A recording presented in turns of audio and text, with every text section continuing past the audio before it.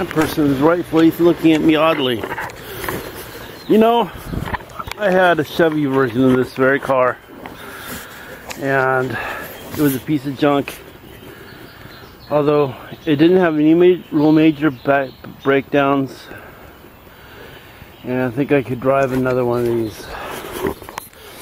I think a Buick is out of the question. I mean, a Chevrolet is out of the question though. And I think I would go with a Buick though. Or I kind of like the Oldsmobiles too. Tons and tons of these cars.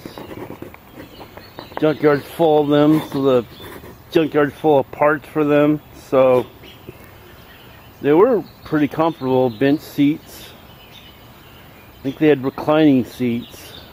Not I could even freaking sleep in the back end of it if I was to go for a little trip. Go camping in the woods. Bring the dog along. Roll down the windows. Anyway. But I don't know. I was thinking just...